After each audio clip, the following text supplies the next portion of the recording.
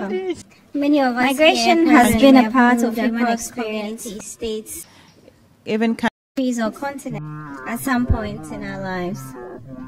In recent times, the issue of migration has drawn increasing attention around the world.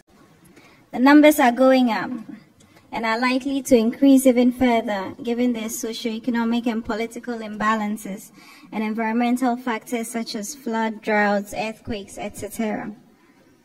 According to the World Migration Report 2018 by the International Organization for Migration, IOM, there were an estimated 244 million migrants worldwide in 2015. Young migrants constitute a relatively large proportion of overall migrant population. Most international migrants are of the working age of between 20 and 64. This represents 72% of the overall migrant population. The decision to migrate is related to important life transitions, such as obtaining higher education, finding and starting work, getting married even.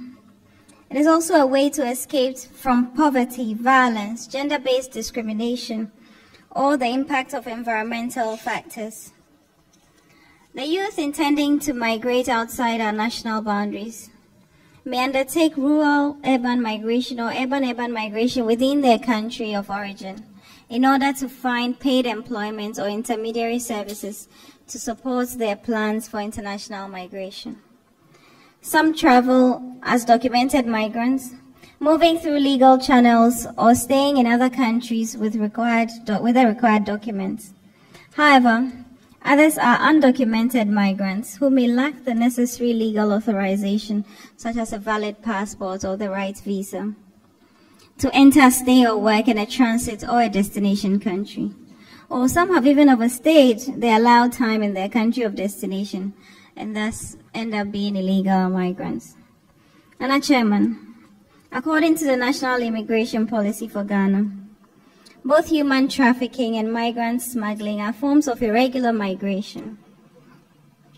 And as we've been told earlier, irregular migration flows are increasingly common within the ECOWAS territories and from the ECOWAS region across the Sahara Desert to Europe. Ghana has been identified as a country of origin and transit.